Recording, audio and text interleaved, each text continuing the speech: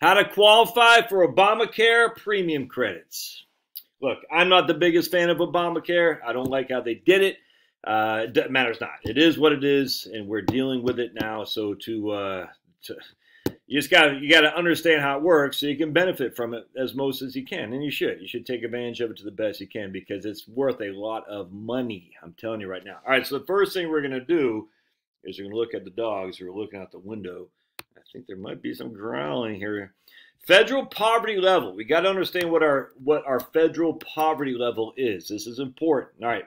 A measure of income issued each year by the Department of HHS, Health and Human Services, is used to determine your eligibility for certain programs and benefits, including savings on the marketplace. The 2022 federal poverty level, the FPL, are used to calculate eligibility for marketplace insurance plans. All right, so here we go. If you're a 2022 and you're an individual making $13,000, that is your federal poverty level. Now, what is not included in federal poverty level for Obamacare? We'll get in that here in just a second. If you're, say, Charlotte and me, that's $18,000 bucks. All right. So the federal poverty level for you and your beautiful is $18,000 bucks in 2022. All right, just keep that in mind. Let's scroll down here. Income above 400% of FPL. So $18,000 is the federal poverty level. We times that by 4.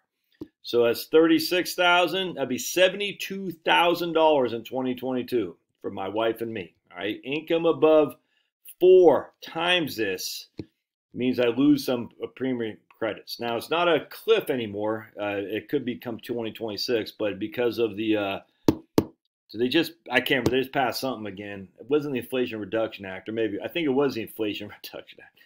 Anyway, be that as it may, there's no cliff right now. So it's a gradual reduction of your credits once you go above 400% of FPL. So again, for just Charlotte and me, 400% above FPL is $72,000. So if we make less than $72,000, we qualify for the 100% of the premium credits, all right? And we'll go down here. If your income is above 400%, you may qualify for premium tax credits that lower your monthly premium for 2022. Income below between 100 and 400%, you qualify for premium tax credits that lower your monthly health insurance benefit for marketplace health insurance plans as well. All right. So that makes sense. Now, for me and my four kids, for family of 6, for us to qualify, we need 44 times that, which is what? Basically $150,000, man, roughly.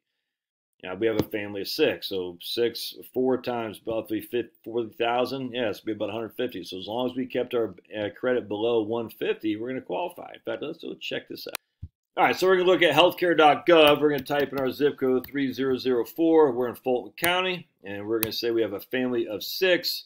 We're going to start. Is healthcare.gov. We're going to skip that. We're going to just skip this right here. Me and other people. Continue.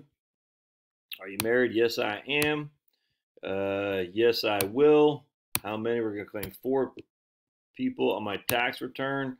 And I'll say I am 52. I am male. And as far as I'm aware, I'm not pregnant. My wife is 48.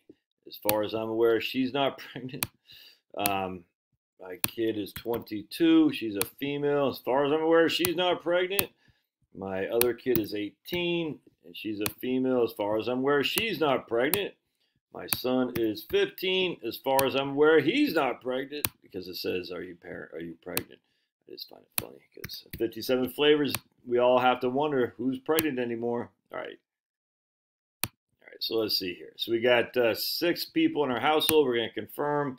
We're going to say our income is 100,000 schmackers. We'll just use that. Boink. And we're going to see we qualify for credits of $1,800 a month. Now, let's see what the plans are. We're going to go over here to next. Actually, I think I want to filter it. Actually, I want to go back to filter. Hold on a sec. We're going to see they're all HMOs, man. That's the one. This is in Georgia now. That is the one thing that stinks, but HMOs.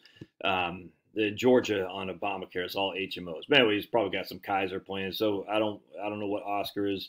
So it costs $2,200 a month. I'd pay $410 for my whole family. It's an HMO. Got a deductible there, out of pocket max $16,000 for the family. All right, so that's $5,000 here. It ain't cheap, but it's a hell of a lot cheaper than freaking $2,200 a month, which is what I'm paying for Cobra right now anyway. Silver Simple primary care physician saver. I mean, so there you go, man. I mean, is this going to get the job done? I would think so. I mean, hopefully I don't need a lot of care. $400 a month, and that's in Georgia. I don't know what Oscar is. There's Kaiser. I think Oscar's they didn't. I think Oscar's one who does the ads. Like, they wouldn't see me because I'm black. And I'm like, oh God, are we still doing this, man? It's at least here in Georgia. I don't know your neck of the woods. They had these ads. Had some black guys said they wouldn't see me because I'm black. It's like, no one does that, dude. It's insane. Anyway, so there you go. So there's the how this works. But the question is, how do you qualify for your premium credits? And we got to look at what your income is. You got to know your income. All right, so your income is your modified adjusted gross income. As long as it stays less than 4 times the poverty level, and again, in this case, it would be for you and your spouse, just 2, it'd be less than $72,000. As long as it's less than $72,000, you qualify. I mean, that's some significant savings. But we got to remember, non-taxable Social Security benefits will flow back to your 1040 and to flow back to your Maggie. I cannot stress this enough. So you have to have income to live on. I get that, but if you're taking Social Security, and we go to your 1040 here, and you have Social Security benefits in line, it'll be in line 6A now. This is the older things, but I'll show you. I'll just go down to tax. This is going to be fake, but actually, let me just show you this actually. So there we go. This is a fake one. But look, they got Social Security benefits of $104,000. All right, but their taxable Social Security benefits are only $13,000.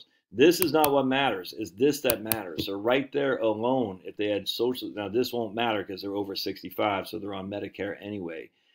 But if this were you and you had non-taxable Social Security benefits of a significant amount, that could violate your ability to qualify for Obamacare premiums. Anyway, point being is, you take all of your income, your AGI, and look, here they got no AGI. Adjusted gross income is right. Their $13,000 is their AGI. All right, then you take your AGI and you add back your Social Security benefits. Now here they'd use 104 for their Maggie because they got no other benefits. All right, so anyway, what happens here is if you got to look at Obamacare, you're taking all of your income, you're using your AGI plus your non-taxable Social Security benefits. And again, if you're under the age of 62, this is a non-starter, unless you have widow's benefits or if you have child care benefits or something like that. You got to be careful there, man. There are reasons not to take Social Security early. And then you have tax-exempt interest, a la municipal bonds. So as long as you keep your income, below these thresholds, that's a big deal. That's a lot of money. Now, again, is a plan going to be any good? I don't know. But it's freaking worth looking into for sure. All right. Love your thoughts. We'll see you, man. Thanks now.